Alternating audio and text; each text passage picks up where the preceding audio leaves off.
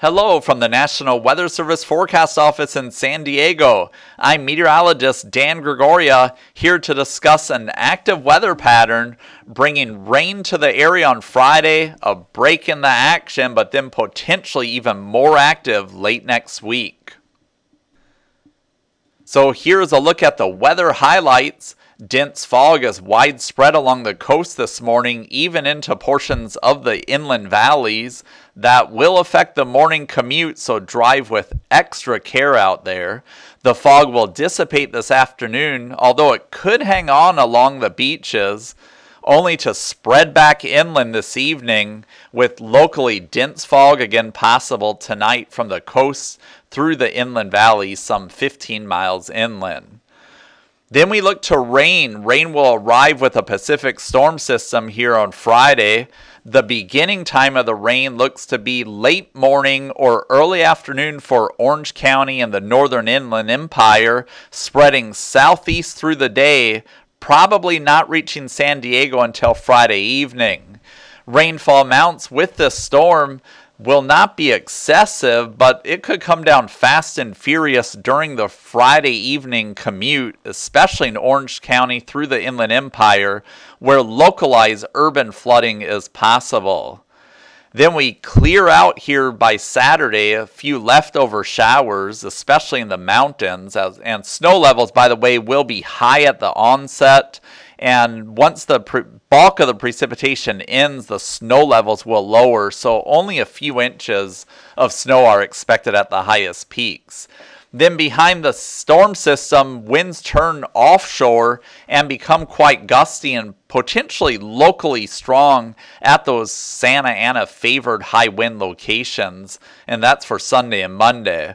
Then we're dry Tuesday, Wednesday, potentially into Thursday, but later next week, there's signs of potentially more active weather on the way with even more significant rainfall possibility.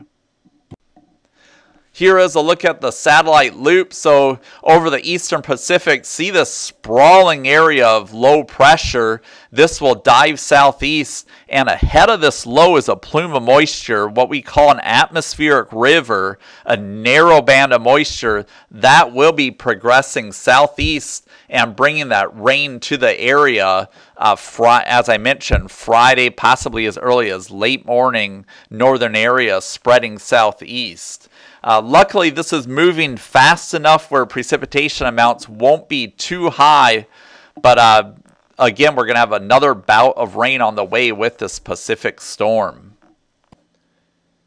Here is a look at the American model depiction of the storm system. The background color fields are precipitation. You can see it spreading quickly to the southeast. So we have that bout of rain moving across the area Friday afternoon, Friday night.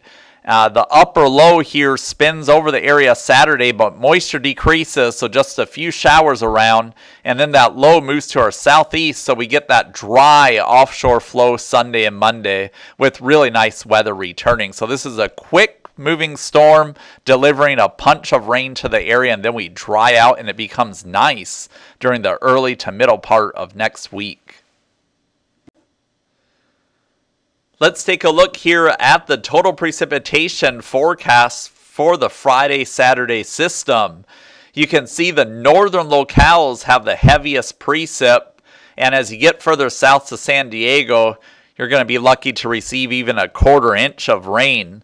But here up from Orange County through the northern inland empire, a half to perhaps up to an inch.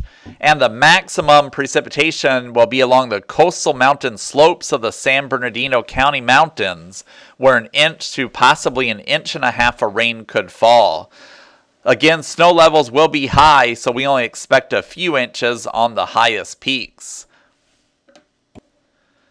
So let's take a look at the jet stream pattern.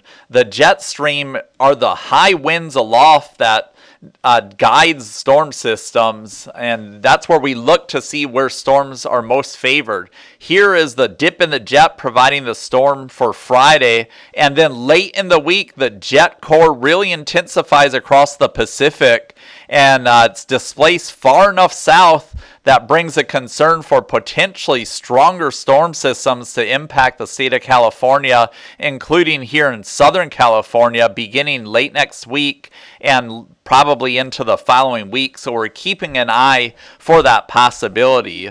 A really active winter weather pattern continues across the state, bringing really beneficial rainfall to the area, but we'll be watching for potentially stronger storm systems. And moisture will feed in ahead of these developing storm systems. We have atmospheric rivers. These are rivers, narrow band of moisture originating from the tropics. They get drawn northward ahead of these Pacific storms. One impacts our area briefly on Friday, and then late next week, here's one late next week, likely impacting the state and probably here in Southern California. And then again beyond, with an active jet stream, we could have successive storms into the following week. So it's just something we're keeping an eye on. Can't guarantee this, but the models indicate an active winter weather pattern continuing. Thanks for watching this weather briefing. For the latest forecast updates, visit our webpage at weather.gov. Have a great one.